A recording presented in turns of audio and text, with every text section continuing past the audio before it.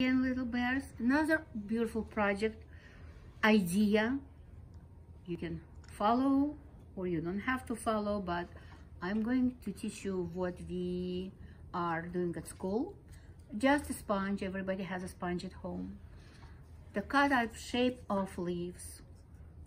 Some of them have one shape, the other one doesn't have it. The print is different, but you will take a look at the print as you'll dip it in the paint.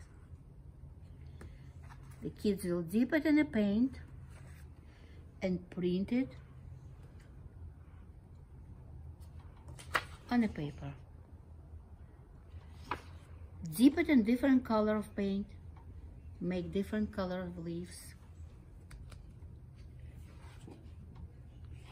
which gives you different pattern.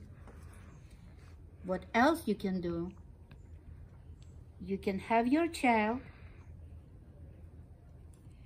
to put a hand on the paper to trace the child's hand, arm, and around it print the leaves. That will give you a special pattern with the tree and the leaves on it. So enjoy one more project with the open mind, changing and switching the colors. Be free to make flowers out of it or anything your heart is going for. Bye. Thank you.